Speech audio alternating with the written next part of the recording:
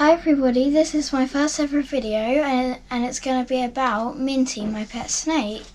We've got lots of fun facts about him, haven't we? And we get to see him do some cool things as well. Like eat and yawn. Yep, if people are up for it, you can see him eat. Yeah. So, should we get him out? Yeah, so do you want to be the cameraman for a sec? Yep. Right, Minty, he's very friendly, isn't he? Yeah. He's a little bit scared here. That's all right, Minty. So we normally get him out in the dark, well, a bit darker because he does prefer it a bit darker, but just because we've got this on. Do you want to hold him? Alright. Get your hands out. Hopefully you've got nice warm hands. I do. Look at his lovely patterns, everyone. He's got really nice markings. Yeah. So he'll probably chill there for a minute until he gets comfortable. And then he'll go for a little wander. That's why I like holding him first, because then he warms up in my hands. Yeah.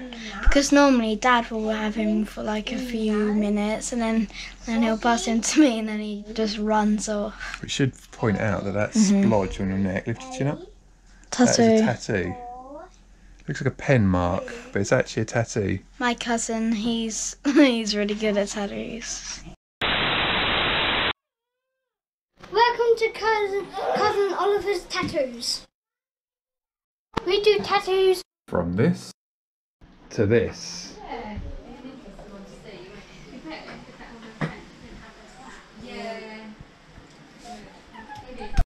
Call today to book your slot.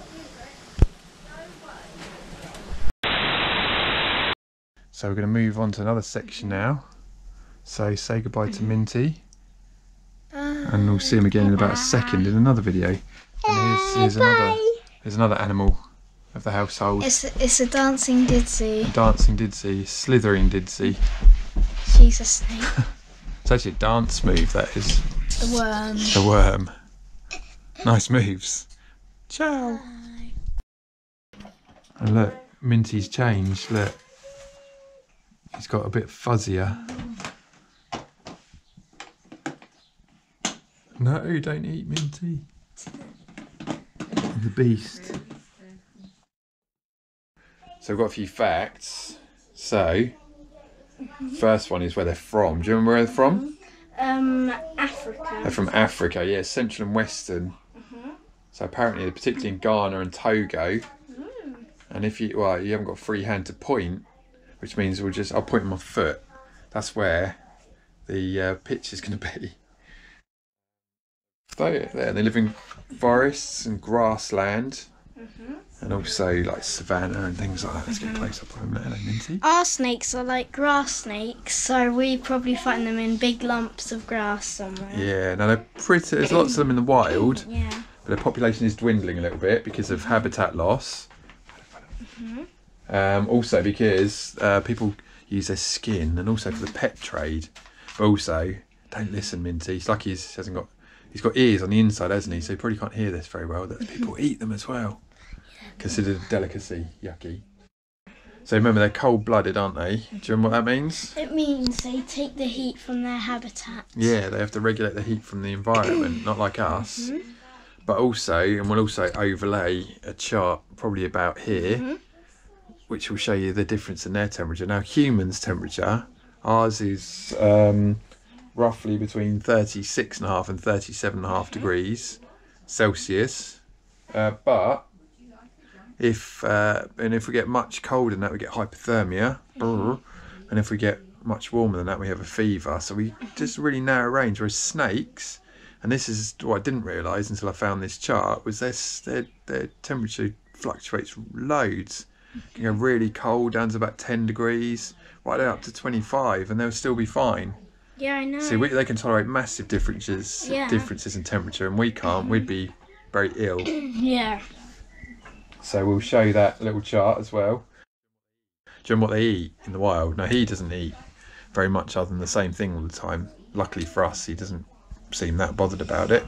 Rats. But in the wild, they'll eat things like birds, and they'll eat lizards and little small mammals. Yeah. So also another fact, do you remember? Now these are venomous. Oh, what? They're venomous? We better put it back. Put it back, he's venomous, quick. He's not really. Oh no, he's not, he's non-venomous. No, he's a constrictor. Do you know what that means? It means that he crushes his prey. Yeah, they grab them and then they squish them and then they suffocate because they can't breathe. So they stop struggling. Yep. And hopefully, I don't know if we'll be able to see it in our little video, but we'll put that in after this. We'll see him strike. And as they strike like that, their whole body follows and they coil round it and then they squish and then it... Well, we've got some dark footage of it, but we'll see if that works. Our next clip is of Minty feeding, so if you don't want to see it or you're squeamish, skip forward after 30 seconds after this clip.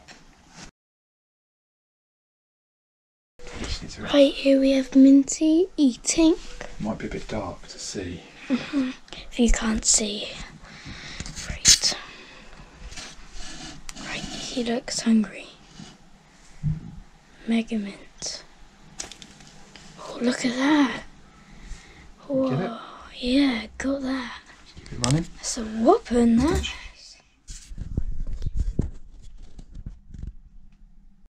There's one thing that happens after at least 2 days when Minty is fed. He stinks out his cage. It's almost like you put something in the front and then something has to come out. Now you just, yeah, and it does stink. It's normal though, we do that. There's nothing funny about that. Or maybe it's a little. Yeah, it's a little bit, isn't it?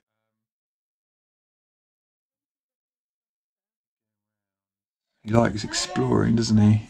And especially making me not able to move. Oh, look. Oh, he just did a yawn. Yeah. Oh, awesome. We got one on the GoPro. Boom. Oh, hopefully we'll be able to slow that down and see that. We might be able to get a good view of his fangs.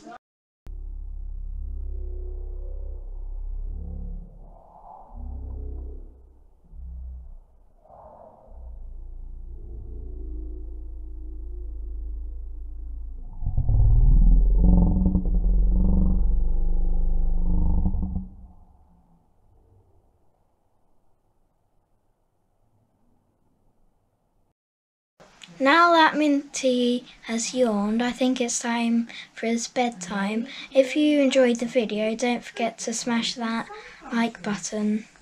Yep, and they could subscribe if they want to as well, because we'll add some more content, some different things. Got a few good videos to sort out, haven't we? And hopefully we'll get a bit better at editing them. And well, look, he's on the move. Right, bye-bye.